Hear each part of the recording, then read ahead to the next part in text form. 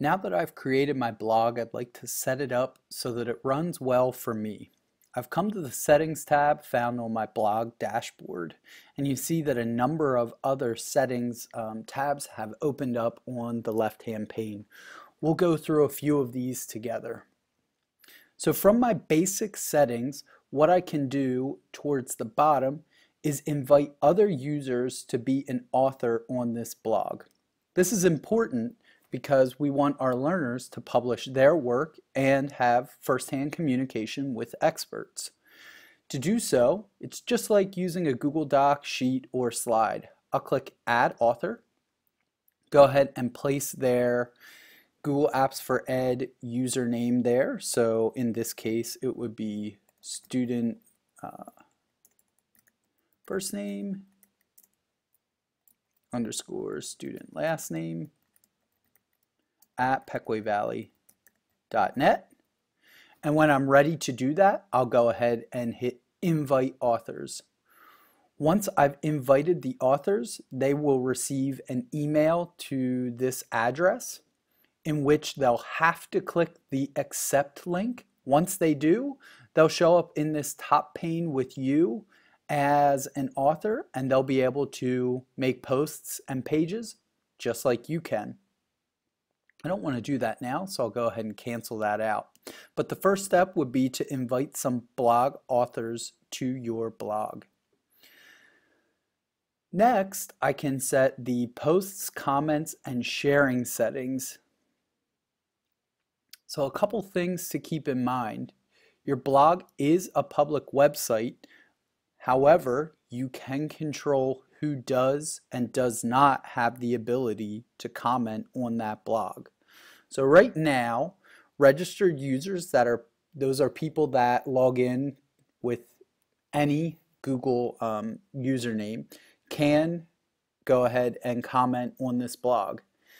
That is both a good and a bad thing. It's good because we want people to come to our blog and leave comments. However, we don't just want any random Joe Schmo to make comments that we don't want our learners to see. I'll show you in a few minutes how you can control those comments. You can go ahead and make this more open, anyone. That allows people to be anonymous. That means they don't have to sign in to Google at all to make a comment.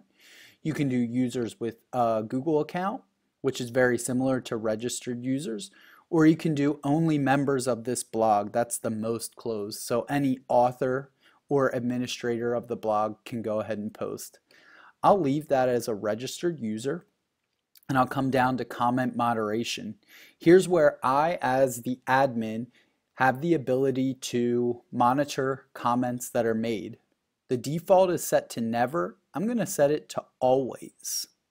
And I'm going to go ahead and say that these every time a comment is made, an email will come to Ryan_Donnelly at pequavalley.org. That can be a different email address other than the one that you started the blog with. So you're fine there if you put in your work email instead of your Google Apps for Ed. That's up to you. So every time a comment is made, I will get an email and it will let me know that there is a new comment. I'll show you in a subsequent video how you can moderate those comments and how you can delete those comments if you'd like to save those settings. I'll go to email, and you can see here I can comment notification email. I can also get that at a subsequent address, and again I want that to come to my .org account as well. Go ahead and save that setting there.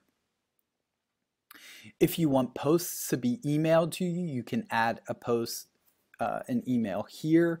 Every time a post is made, you will get an email saying one of your learners went ahead and made a post. That's up to you whether you'd like to do that or not, or if you'd like to just visit the blog.